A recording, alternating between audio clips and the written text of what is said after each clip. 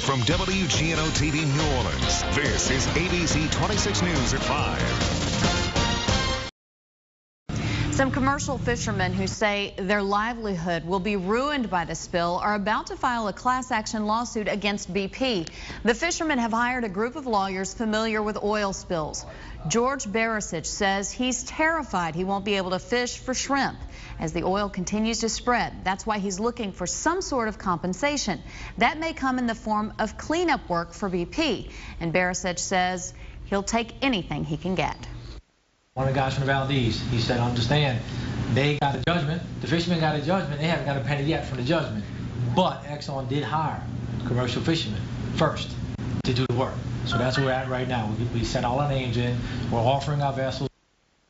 The lawsuit, which is soon to be filed, alleges BP was grossly negligent in the destruction of the Deepwater Horizon and that the fishermen should receive money for lost profits and property damages.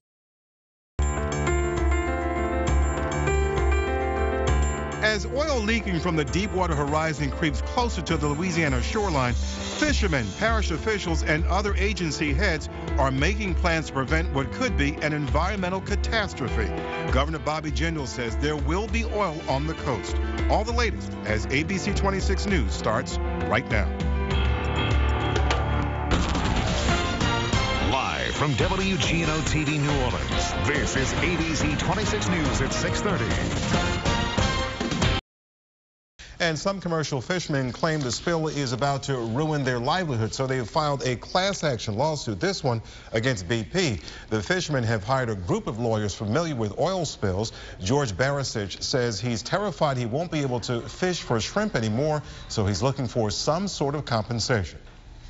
We employ these people to protect our interests because we don't get much help. Historically, we didn't get much for Katrina. We didn't get much help, and we take the beating. We're going to take the first beating here. The lawsuit alleges BP was grossly negligent in the destruction of the Deepwater Horizon, and the fishermen should get compensation for lost profits and property damages.